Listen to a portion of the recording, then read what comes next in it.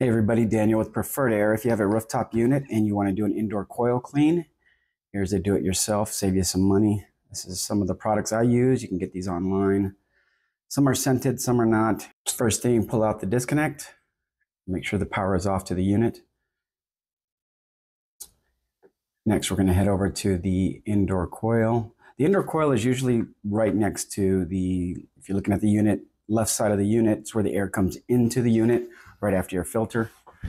This one here is a 6-year-old unit. As you'll see, it's pretty dirty. It's never been done. If you do a really good job on your filters, typically they'll stay clean, but after 5-6 years, they do need some cleaning. So I'm just going to spray this guy, let it foam up. The foam is actually what removes the dirt. It expands, pushes the dirt out from in between those coils. Just like a radiator, there's a bunch of tubes, a bunch of fins. Here's the final product. I'm gonna let it sit for about 5 minutes. This is after about 5 minutes. It's starting to run down, starting to rinse. The cleaners are self-cleaning, but I'd like to help it a little bit while I'm there. I'll just get a hose, put it on mist. You can see it's starting to rinse, clean it off a little bit faster. I do want to run it, make sure everything's working well on it before I leave, so I'll just rush it along here.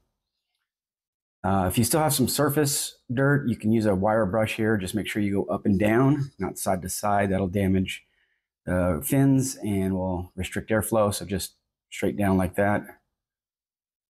And I did the whole coil, cut to it here. There we go, brand new coil, nice and clean. And while you're out here, you might as well rinse that outdoor coil. Just keep it light, go over the whole thing from top to bottom, and your unit should be working a lot better. Good luck.